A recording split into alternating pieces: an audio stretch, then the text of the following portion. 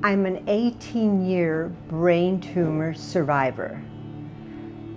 My life was turned upside down in 2004.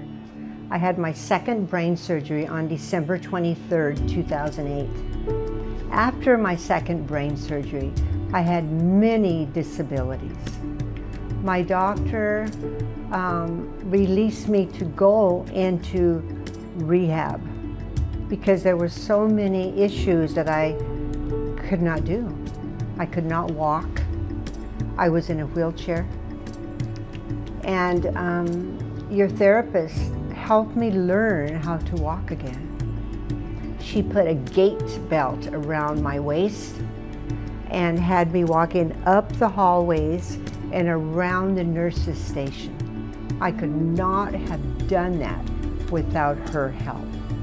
I would like to thank Encompass Health for all they did for me.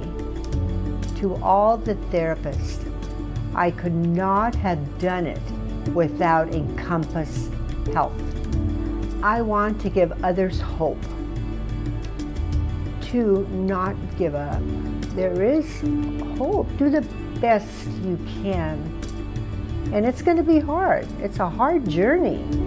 But I feel that my story will help others.